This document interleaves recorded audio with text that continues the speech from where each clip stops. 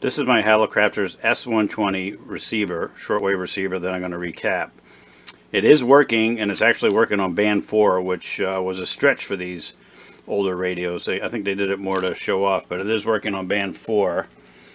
Which means ongoing. Right now it's on band 4.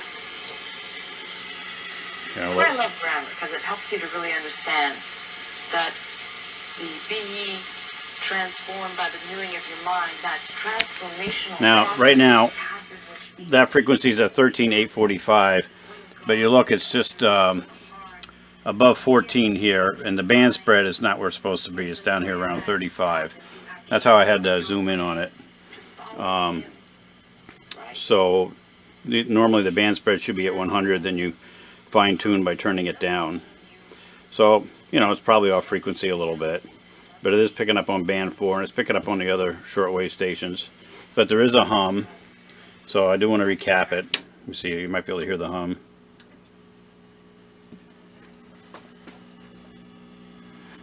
Now, the radio is in pretty nice shape. Here's the, let me back this up a little bit. Here's the cabinet. It was a little dirty, but I cleaned it up, came out very nice. The glass came out very nice. And the back of it looks pretty good. Let me spin it around. Here's the back of it. Right now I got it hooked up to a dipole antenna out in the backyard. It's called a Alpha Delta DXLB. Only half of it's hooked up because this doesn't have 2 terminals. It has a ground and an antenna terminal. They did come, this clip here and this clip here did hold a telescoping antenna that you could actually mount to the screw, and they were often lost over the years, as this one was. So that's it. I'm going to recap it, and I'll show you what I do as I go along. To get to the inside of the radio, it's very simple. You just need to take out these 4 screws on the feet. The feet come off and the radio will slide right out. Okay, I've got the 4 feet out, and cover comes off just like that. Now you can see the inside. Bring it a little closer. So it's got some you know, fairly old capacitors. This radio was made from 1960 to 1963, and it's got some old black cat capacitors in there. So I'll be changing those out with a kit that I got from Hayseed Hamfest, and I might replace the power cord with a polarized plug just to be safe. Although it does have this really nice cord that says, it's got the H on it right from Hallicrafters. You can see maybe the little H on there, but maybe just to be safe. Right now the power cord comes in here, and it looks like it just goes to both sides of the on-off switch. This is basically a 4-tube radio.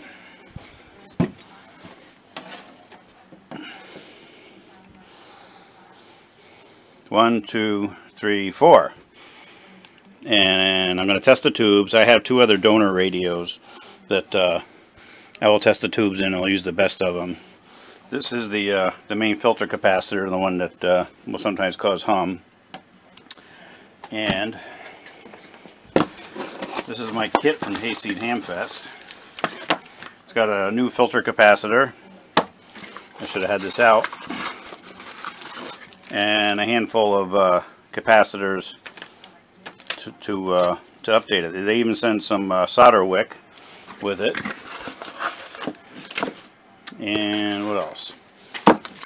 Oh, I wanted to show you. But by the way, this, if you leave this back cover on, then it's really easy to work on because it gives nice support. I'll show you the internal speaker. There's the internal speaker.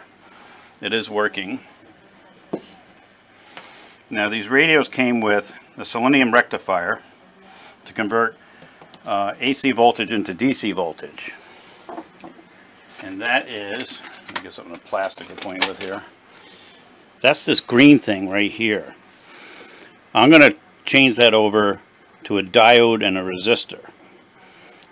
These things were inexpensive and they worked well, but after many years of service they can fail. I heard they can kind of explode too, and they let smoke into the room. And selenium is a poison to humans, so it's a good idea to change that out. And there's a couple of different ways to do it. I'm going to try to figure out which way the best way is. So according to the schematic, the B plus coming off the selenium rectifier is supposed to be 150 volts. It says it right here, 150 volts. It also says here and here. So I'm going to show you what it's actually putting out. It's quite a bit less, and I'm hoping after I do it, it will be higher. And then once I do the diode in place of it, it'll be even higher than that. So I'm going to turn it on.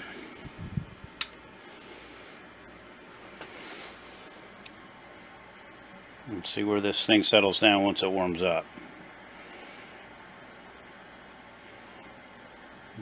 I've seen this done on YouTube before. It goes up high, and then once it settles in, it should go down.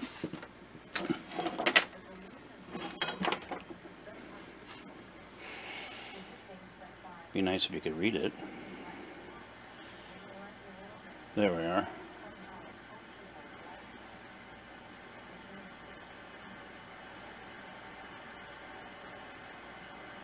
So we're up to about 130.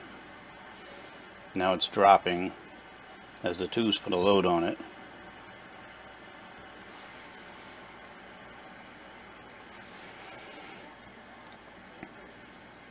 And it's down to 77 volts, and it's just going to keep going down to about, I think last time I did this was about 66.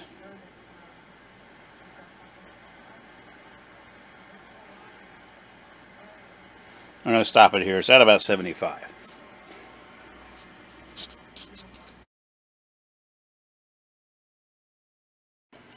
Okay, I don't do this very often, so one of the first things I did was took the schematic and I highlighted the capacitors that are in the kit. And then I wrote the actual part number, like C16, this 0.1 microfarad capacitor. I actually marked it C16, so when I come across it in the radio, I will be able to find it faster. But first, I think I'm going to replace the filter capacitor. This is the filter capacitor, and this is where it goes. I had to loosen this nut. Now this is loose, and I'll show you the bottom. And the bottom, where's my plastic tool? Misplaced it. But the bottom is right in there.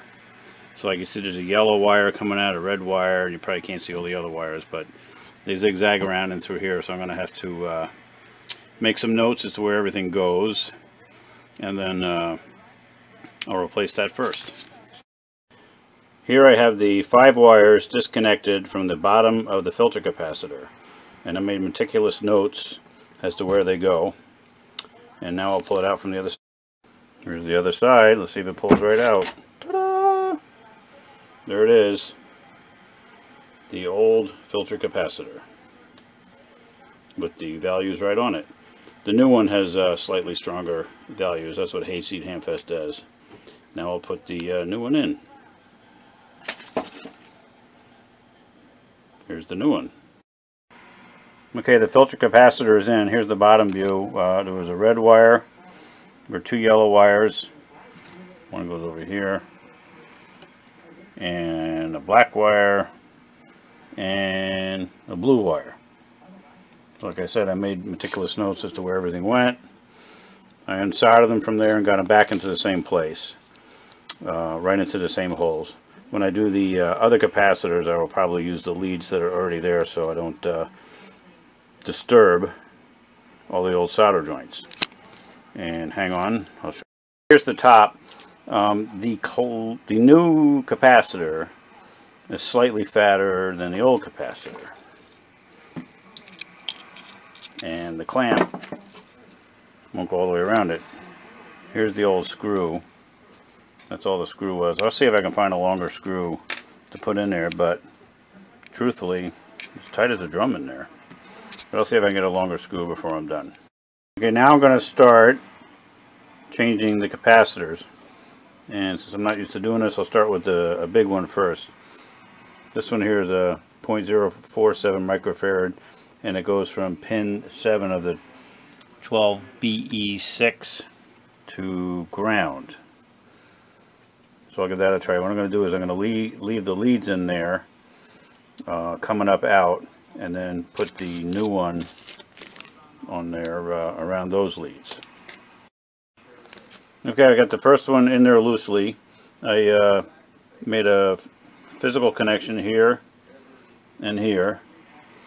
Squeezed them together. Now I'll make a solder connection and then cut off this excess.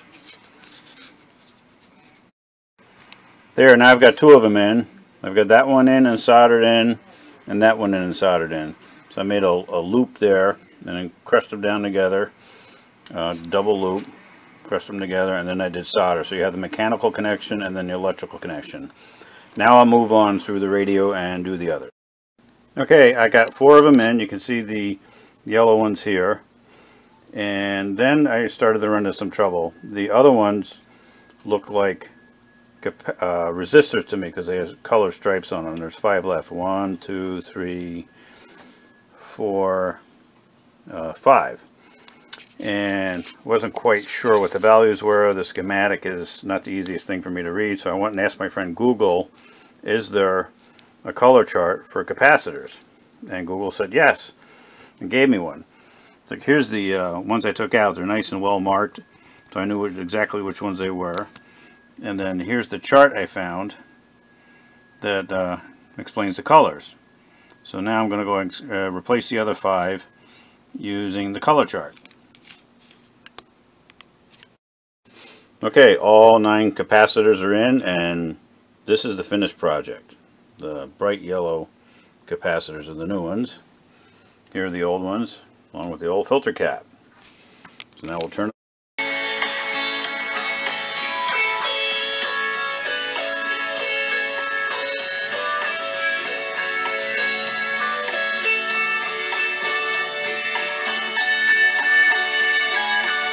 So that's a success.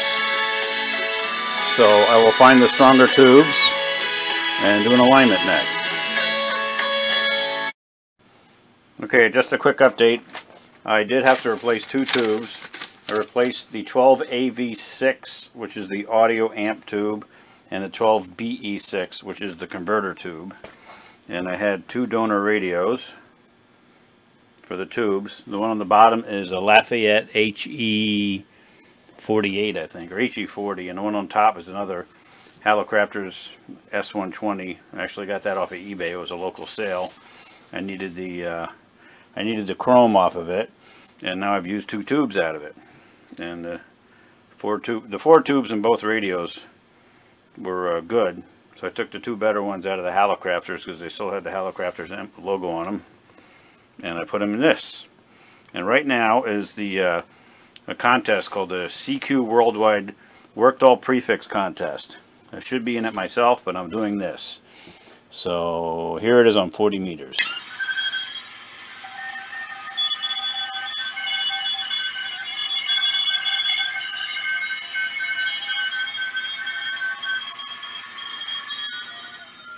Not exactly great filtering, but you guys probably knew that. That's just a quick test of that. Okay, now I'm going to move on to bypassing the Selenium rectifier with a diode. I've seen a couple of different ways to do this, and I think I've settled on taking the diode and just bridging it across the terminals of the Selenium rectifier. So here is the diode between the yellow and the green clip lead, and they're on there, and the voltage is now 141 when it's settled in. It starts up at about 149. Well, now it says 142, and settles down there. There is a slight hum. I got it in standby. Let me see if we can hear it. There is a slight hum, but there was a slight hum before when I was all done with the capacitors, and now it's just a little bit louder. I'm going to take it out of standby.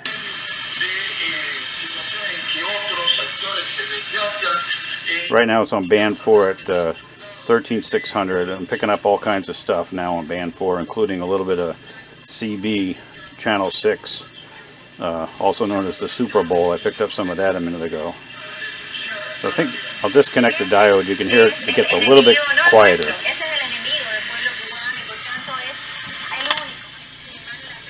See, the volume went down a little bit. And then it picks up a little bit. Put it back in standby. So, it's definitely helped. The voltage is right where I want it. It's at 142, and the schematic says 150 is good. I'm going to say that's close enough. So I'll solder that on there and continue.